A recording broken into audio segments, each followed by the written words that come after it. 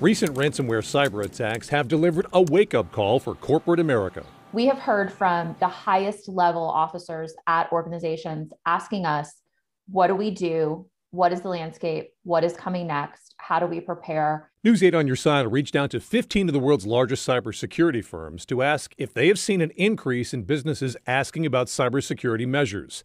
10 companies responded and described the current demand from businesses, large and small, as exceptional, unprecedented, and historic.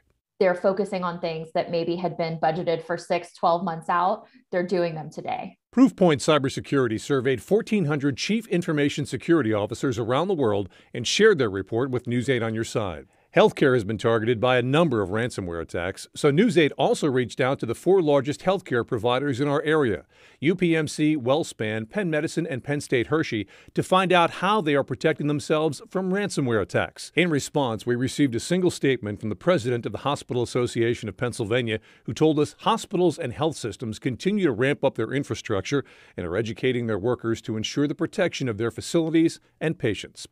While beefing up infrastructure, companies are also entering the market for cyber insurance coverage. We have seen an increasing rate of adoption into businesses looking to buy cyber insurance over the last 6 months. Jack Kudell is the CEO of cyber insurance provider Cowbell Cyber. He tells News 8 that right now, no more than 10% of businesses have cyber insurance. Cyber risk is the greatest threat to our economy. It's the next digital pandemic.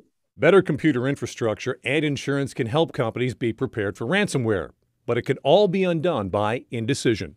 You must, as an organization, as an executive team, have that decision made far before you ever encounter any ransomware. That decision needs to be made today. Brian Roach on your side, WGAL News 8.